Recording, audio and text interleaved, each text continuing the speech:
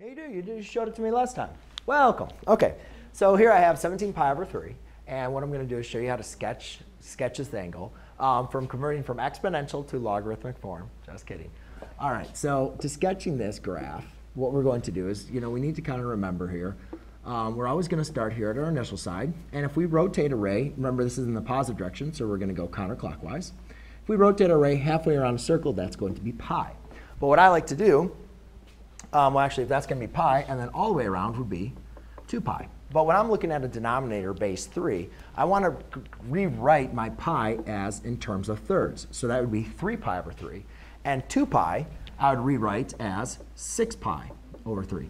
It's the exact same measurement, but I like to write them as thirds, so therefore I can kind of understand a little bit better how to count this up.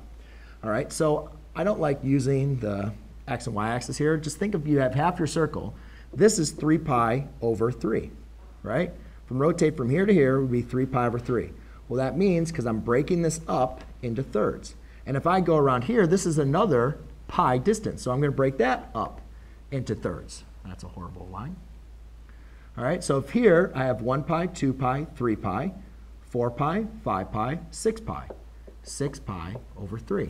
And now I'm just going to continue going on to 17 pi over 3. Well, if I'm at 6 pi, I can kind of skip to, all right, there's 9 pi.